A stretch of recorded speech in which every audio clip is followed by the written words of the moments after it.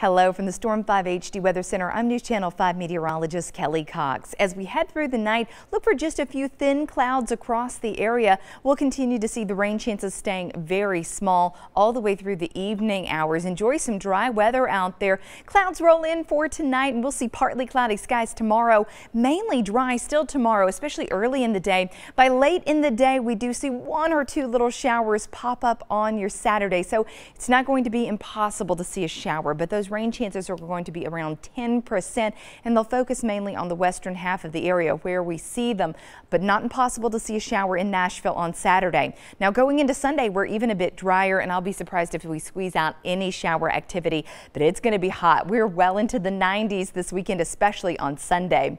For tonight, 68 though. At least we have a cool morning tomorrow. Enjoy it because it will be gone quickly. Mostly clear skies with light southwest winds. 91 for your Saturday. Partly cloudy, again with only a 10% chance of a shower.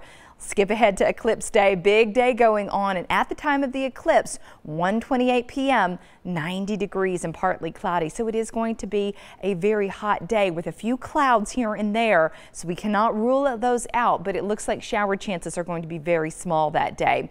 10% for tomorrow for a high of 91. 93 though on Sunday. Looks like 92 for Monday, eclipse day, with just a 10% chance of a shower. So that's really small for this time of year. 30% rain chance though is back as we head on into Tuesday.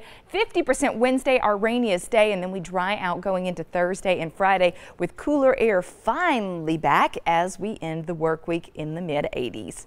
That is your full 7-day forecast. Thanks for stopping by newschannel5.com and have a great day.